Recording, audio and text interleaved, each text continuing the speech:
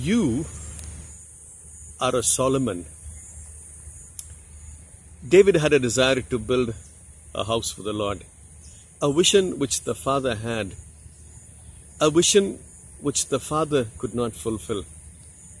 He passed on the vision he got, and gave it to his son, and there the son was able to fulfill it, bring it to perfect, complete fruition.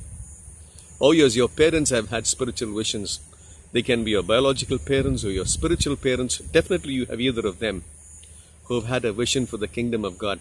And they started it off. And they even have stored up things that you require for you to accomplish, to finish that vision. You are a Solomon. The father had a dream, a desire, a vision, a passion to build the house of God. And though he was denied the permission to build it, he gathered everything and passed the vision to his son Solomon, and he built it. Remember, you're a Solomon.